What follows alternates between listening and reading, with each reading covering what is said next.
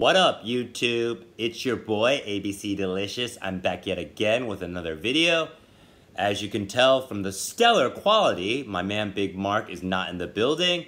More importantly, I don't have access to his camera. So yet again, I'm forced to shoot off my iPad Pro. Apple, if you're out there listening, your boy still needs a sponsor. Feel free to hit me up. I would love free stuff. I would embrace it. I would bathe in it. So I have a treat for you guys today. I saw a great movie the other night on its opening night. Do you guys have any idea what movie I'm talking about? Would you like to guess? Cue the crickets. Anyway, I saw Deadpool 2. Now, I thought overall it was a really good movie. Basically, if you've seen the first one, you know the rhythm and the beats. I would say it's bigger, bolder, and tries to be more audacious. And as cliche as this sounds, this is definitely the role that Ryan Reynolds was born to play. He's very sarcastic, self-deprecating, and basically likes to thumb his nose at everybody and anybody. Nobody is safe. He gives it to other Marvel properties. If you watch the movie, you'll know what I'm talking about. He'll make fun of DC, which I hate to say it because I'm a DC fan too. They definitely deserve it because their movies, the last, several years, have been nothing to write home about, except Wonder Woman. Wonder Woman was really good.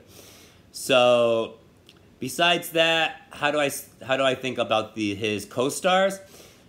Josh Brolin did a really good job as Cable, as that conflicted guy from the future, no nonsense, takes everything seriously, and I gotta say, as a guy, no homo, but as a guy who's in his 50s or 60s, the dude was yoked. He was really big. Now, as someone who's a lot younger than Josh Brolin, I was really amazed at what lengths he had to do to get his body in shape for this role. Now, I'm assuming that's not CGI, and he must have been killing it at the gym every day and eating God knows what to get that body.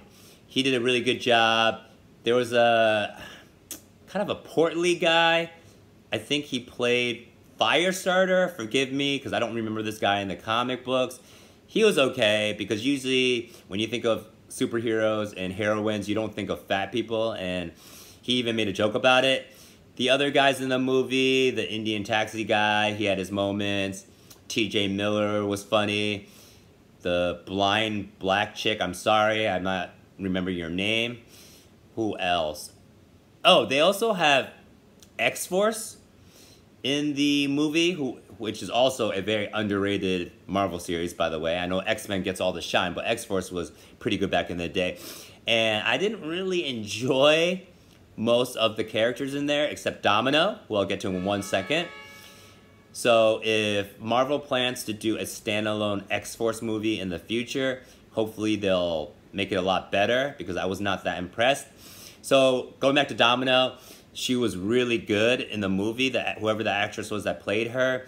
Now, I'm going to have to go back because it's been a minute, but according to the movie, her mutant power is basically she's very lucky. I feel like Longshot, for all you comic book nerds out there, had a similar power. So it was really dope because she was able to do a lot of stuff without really trying. Like, she was able to hijack certain stuff. She was able to fight Cable to a standstill just because of her purported mutant ability. Besides that, who else was in the movie? Oh, Colossus.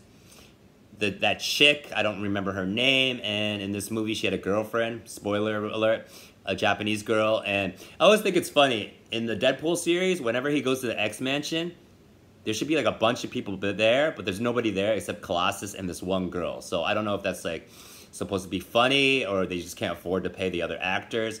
So they also do a funny bit about that in the movie too. So overall, I thought the movie was really enjoyable. It had enough to satisfy all you action goers out there, but it also was very sarcastic. And Ryan Reynolds as Deadpool, he liked to, I'm probably saying it wrong, I don't know if it's break the third wall or the fourth wall. He likes to wink at the audience, talk to the audience. And, oh, besides making fun of Marvel and DC, even his co-stars are not safe. He was basically had some quips about Josh Brolin because, spoiler alert, cover your ears if you don't know this, because he's playing Thanos in there, that Deadpool had to make some references toward that. So overall, I thought the movie was pretty good, really funny. It even had some poignant moments in it because, you know, what are you going to do with Deadpool? He's basically invulnerable, can't die. But in this movie, he was able to show off his sensitive side. In Chinese, we say 敏感. Like I always say, like, 我非常敏感, and nobody believes me. So overall, at a scale of 1 to 10, I would say I give it probably about an 8. And I enjoyed it very much. Different, if you want me to compare to Avengers. Avengers was so badass on an epic level.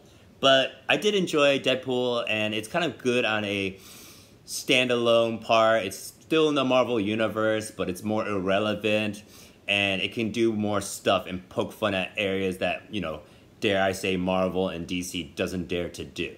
So, and guys, by the way, I know there's a lot of questions. Okay, there's no questions, but people are hoping I can do different stuff. I can delve into different topics. I plan to, and there are some ideas I have in the future, and it's a little bit harder to implement those ideas, not to be a lazy guy, which I am.